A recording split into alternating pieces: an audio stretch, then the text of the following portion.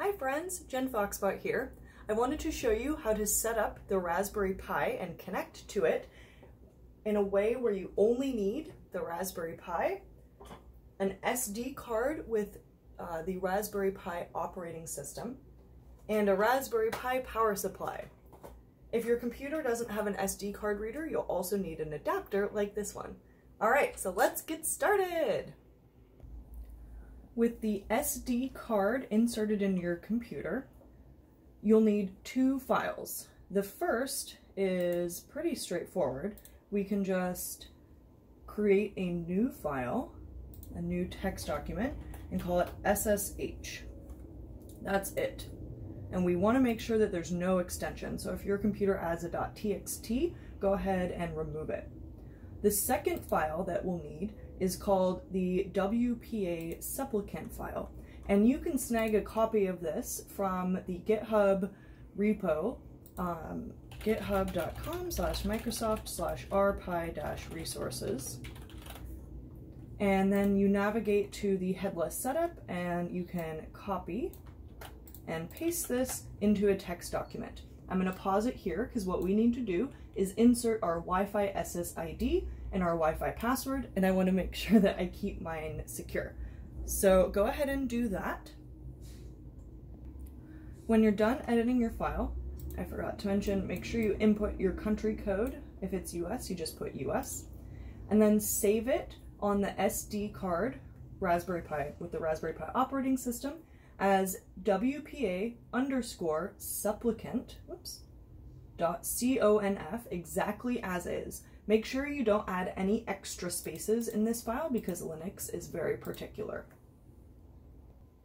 One quick thing to add also is make sure that file name extensions are visible, because sometimes if you can't see the file name extension, it will be there and things won't work. So make sure you have this checked, which is under View.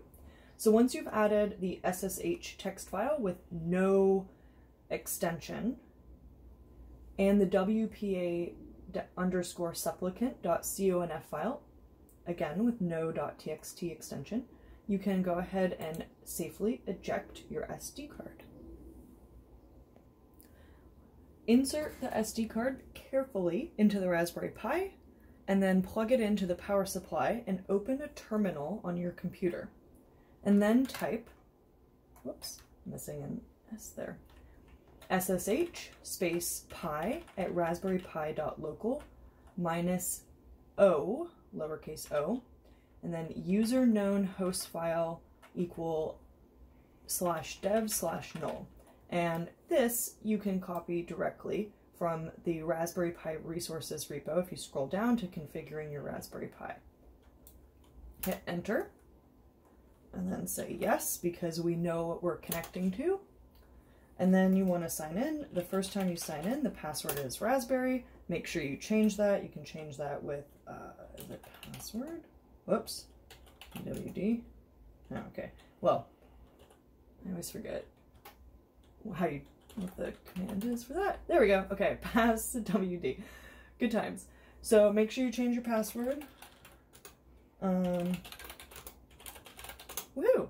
And now your Pi is secure and you can connect with your Raspberry Pi. Yay! Do all the things! I hope this was helpful. Let me know if you have any questions. I will include the link to the GitHub repo, and go forth and have fun wirelessly connecting with your Pi with just a power cable. Yay!